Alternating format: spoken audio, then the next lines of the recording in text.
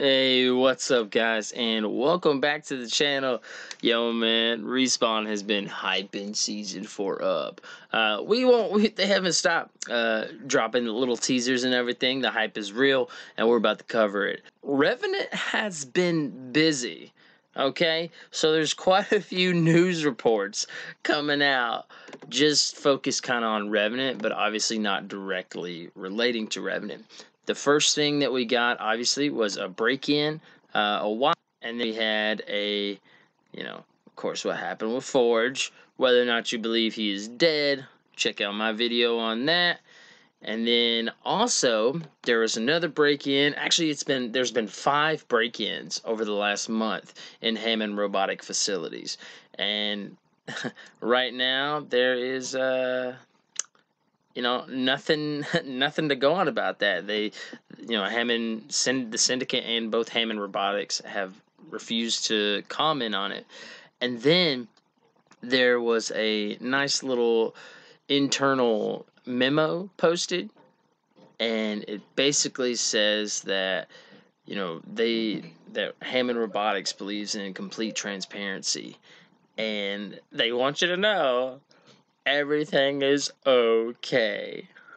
So, just so you know about the break-in that happened, the break-in occurred just outside of the World's Edge Arena, and 3 security guards were killed.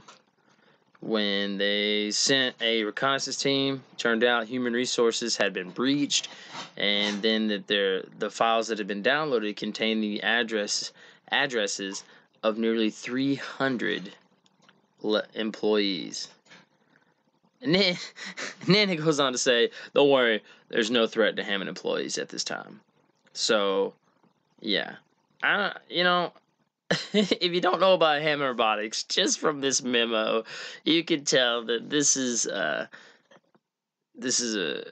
pretty shady. Like, Hammond Robotics, obviously the bad guy in this situation, or at least what it's looking like.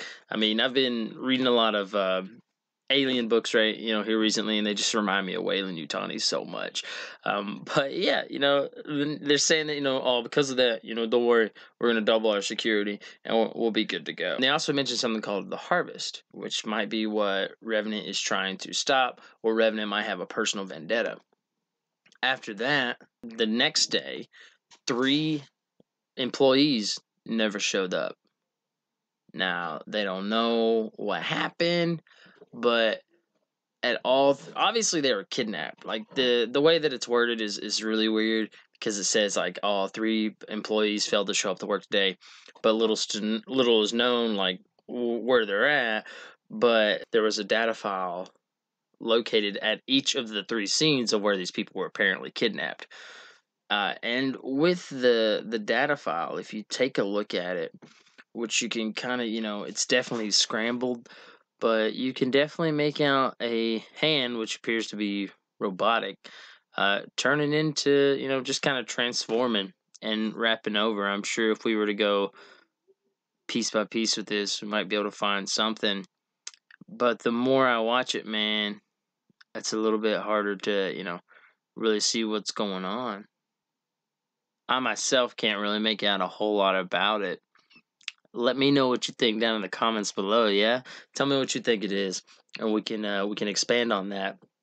Then, after that, there was a security footage released from the break-in that shows the first look at the possible suspect, which, as you can see, if you watch the feed, you just see him, Revenant running across the screen.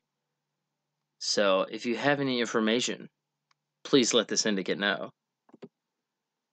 And, of course, Respawn is not finished hyping up all of this, which I think is amazing, because, it's like they're getting more and more into it, and I love that, because Season 0, there were a few videos, but whenever in the first season, whenever Octane was dropped, he didn't get a whole lot. When Season 2 came out, Watson didn't really get a whole lot. And then Crypto got a little bit, and then now Forge, or Revenant in this case, is getting tons.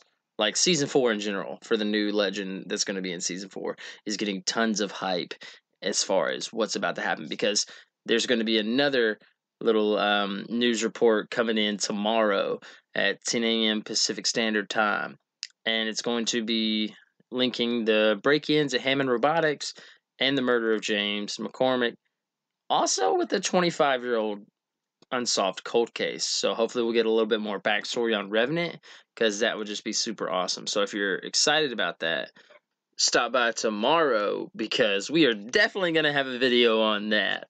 So make sure to hit that subscribe button so you know when that video drops. This is pretty dope. Like this whole thing, I'm super like amped about it. And I don't even think I don't even know if I'll play Revenant. I'm ready. Let me know what your thoughts are down below in the comments. And if you could, man, hey, like always, smash that like button. If you're not subscribed, subscribe already, so that way you can stay up to date with all this information. As soon as I can get a video out, you definitely know the video is going to be out. As always, thank you so much for watching.